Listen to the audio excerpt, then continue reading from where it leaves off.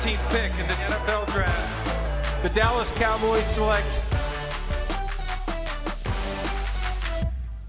An area of immediate need for the Cowboys is at safety after the loss of starter Jeff Heath to free agency.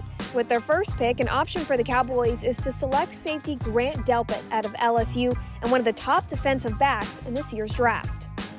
Thrown up, and that one might be intercepted.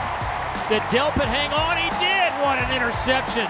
Maybe the last guy you want to throw a football up to the public bat. He is a ball-hawking safety. The 6'2 safety is a physical player who finished the 2019 season with 2 sacks and 2 interceptions. The 6'2 safety is a physical player who finished the 2019 season with 2 sacks and 2 interceptions. The national champion was also awarded the Jim Thorpe Award, given to the top collegiate defensive back. Delpit's strength and versatility make a great case as to why the Cowboys could choose him with their first pick in the draft. Play action on the blitz. Grant Delpit comes in, drops him back at the 31-yard line.